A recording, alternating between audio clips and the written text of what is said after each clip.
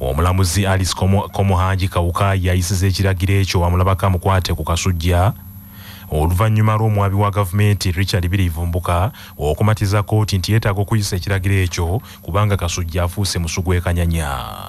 Kawesi yakubwa amasasi agamuttanga ennaku z'omwezi 17 omwezi ogwokusatu 2017 n'omukuumi we Kenneth Erawu wamu ne ddereeva we Godfrey Wambewa. Abantu 8 be bakwatibwa poliisi banoonyerezebweko ku byekuusa ku kutemula Kawesi era nga ku bano kuliko ne kasujja oyo era abavunaanibwa emisango omuli ogw'obwakondo, omusango gw'obutujju, okugezaako okuyamba n'okuwagira obutujju n'okwetaba mu bikolwa eby'ekiyeekera nga bakolagana n'abajambula aba Allied Democratic Forces ADF. Mbeera eno Birivumbuka ategeezezza kkooti nti kasujja okuva lwe yayimbulwa akakalu ka kkooti emyaka ena egiyise yafuuka musugu ekanyanya bafubye okumunoonya n'ebuziizi naye takyalabikako. Birivumbuka ategeezezza nti bagezezzaako okunoonya kasujja buli obasuubira okumala omwaka mulamba atalabika batuse n'embuddukulu bwa poliisi wonna mu Uganda naye tebamulaba. Bw'atyo n'ategeezezza kkooti nti baafunye amawulire okuva mu nsonda enneekusifu nti kasujja oyo yasalekerejje n'addamu okwegatta ku kibinja ky'abatujju ekya Allied Democratic Forces ADF ekitigomya ku muliraano e Congo era kati gyakakalabiza emirimu gye. Bw'atyo omulamuzi Alice Komuhangi Kawuka omusango guno agongeddeyo okutuusa nga 23 omwezi guno ogwokutaano. Gavumenti ya Uganda eyagala kwewola ensimbi eza wano obuwumbi 8 okuva mu banka y'ensi yonna nti zino egenda kuzikozesa okulwanyisa obwavu mu ggwanga n'okwaŋŋanga ebbula ly'emirimu.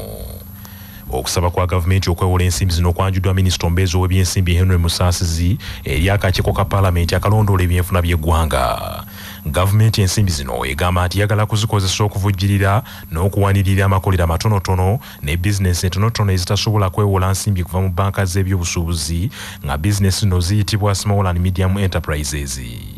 Minisita Musaasizi annyonnyodde abakakiiko kano nti abavubuka mu Uganda kaakano bakola ebitundu 7.5 ku buli 100 wabula nga bangi ku bo tebalina mirimu era gavumenti eteekeddwa okubaako kyekola okubafunira ekyokukola. Minisita Musaasizi agambye nti kampuni nnyingi entonotono wamu ne bizinesi entonotono zisanga obuzibu okwewola ensimbi okuva mu banka z'ebyobusuubuzi olw'amagoba amangi banka geziteekawo. Okusinziira ku minisita oyo, ensimbi zino zigenda kwewolwa kampuni zino oba bizinesi entonotono ku magoba amatono ddala ga kitundu kimu ku buli 100 era nga zino zaakubeera mu banka enkulu ey'eggwanga. Gavumenti egambye nti ensimbi zino zigenda kukozesebwa okulwanyisa obwavu mu bitundu by'eggwanga ebibadde birekeddwa emabega mu by'enkulaakulana okuli ebbendobendo li Akyoli n'ebibalo biraga nti obwavu buyimiridde ku bitundu 67 ku buli 100, Kalamojja obwavu buli ku bitundu 65 ku buli 100, Busoga buli ku bitundu 29 ku buli 100, so nga Bukedde buli ku bitundu 34 ku buli 100. Minisita oyo Musaasizi agambye nti ensimbi ezo zigenda kwewolebwa nga za kukozesebwa okutondawo n'okugaziya obutale obw'ebyamaguzi naddala ebiva mu nteekateeka za gavumenti naddala eya Parish Development Model. Gavumenti egamba nti ebbanja lino ligenda kutaasa Uganda n'okutaasa emirimu gya bannayuganda emitwalo 53, bizinesi entonotono ezisuka mu mitwalo 4 zigenda kutaasibwa era ze zigenda okuganyulwa mu nsimbi ezo. Ebbanja lino kitegeerekese nti gavumenti yakulisasula okumala ebbanga lya myaka 38. Sipiika wa paalamenti Anita Among akukulumidde bannayuganda abajaganya buli kadde buli lwabaawo abanene mu ggwanga lino abafa mu ngeri etiisa. Omusasi waffe Edith Naabagereka katuwa ebisingawo. Speaker Among okwogera bino abadde aggulawo olutuula lwa paalamenti olw'enjawulo olw'olunaku olwaleero olutegekeddwa okujjukira n'okusiima emirimu gye yali minisita omubeezi ow'ensonga z'abakozi mu minisitule y'ekikula ky'abantu Charles Engola ng'ono yattibwa eyali omukuumi we kutandikwa ya ssabbiiti ewedde. Among agamba bannayuganda naddala abakozesa emikutu gye mugatta abantu ensangi zino bakifudde kinyumu omuntu bwafa okujaganyanga kyagambye nti tekiraga bugunjufu ng'ate kyongera okuleeta ennyiike kwabo ababeera bafiiriddwa abantu baabwe. It is inhuman.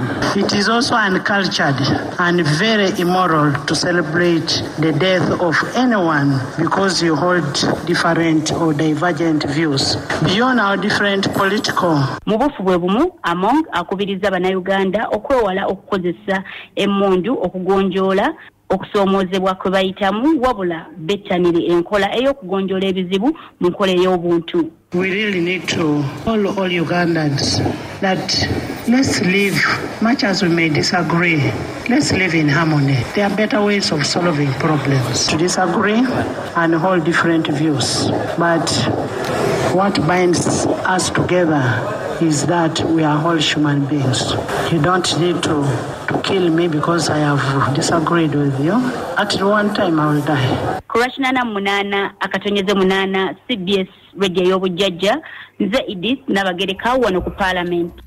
Ebyo nga biri bityo gavumenti yakumiza bannayuganda ati ettemu ly'emmundu erikyase mu ggwanga egenda kulirinnya ku nfeete ng'eyita mu kwongera ku bungi bwa kamera ku nguudo z'ekibuga Kampala n'emiriraano.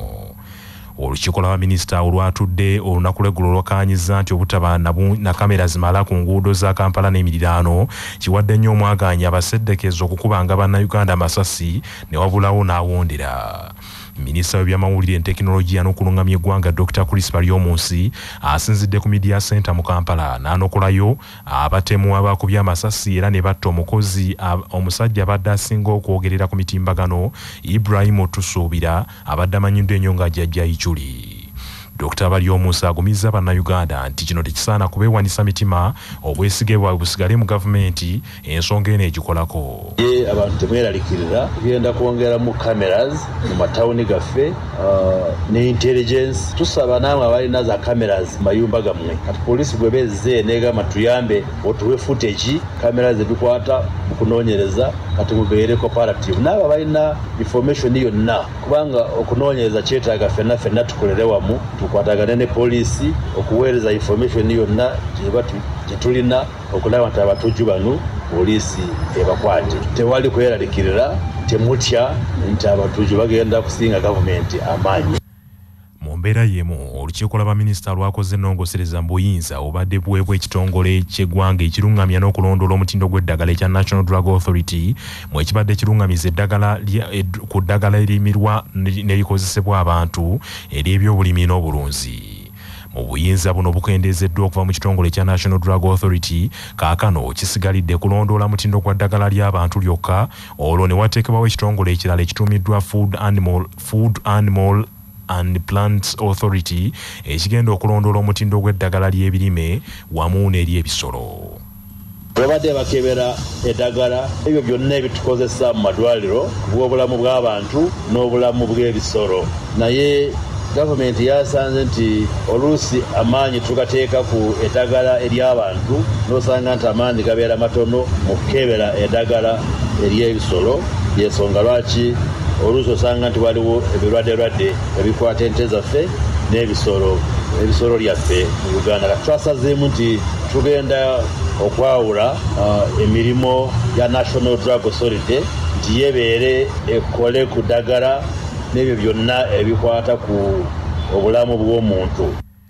Mu mbeera y'emu olukiiko lw'abaminisita lwasazizaamu ekiteeso ekyali kiragira ssente ez'abantu abaliko obulemu n'eza Parish Development Model okusooka ng'okuwozebwako omusolo nga bakozesa ennamba ey'omusolo eya ttiini oluvannyuma lwa gavumenti okukizuula nti abawejjere bangi okufuna ensimbi ezo ate bwe zimala okuggyibwako omusolo kuba kubanyuunyuuta kubanga n'okuzifuna si kyangu n'akamu.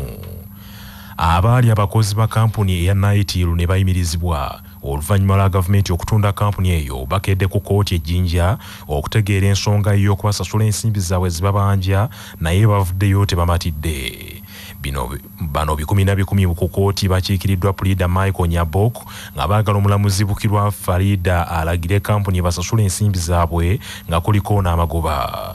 Omulamuzi Bukirwa Farida agambye nti agenda kwongera okwetegereza ensonga zaabwe n'ekiwandiiko ekyava ewa ssaabawuliriza wa gavumenti ku bantu abatuufu abasaanidde okuliyirirwa. Bukirwa bw'ati abalagidde okuddayo ng'ennaku z'omwezi 17 omwezi guno abawe ensala ye.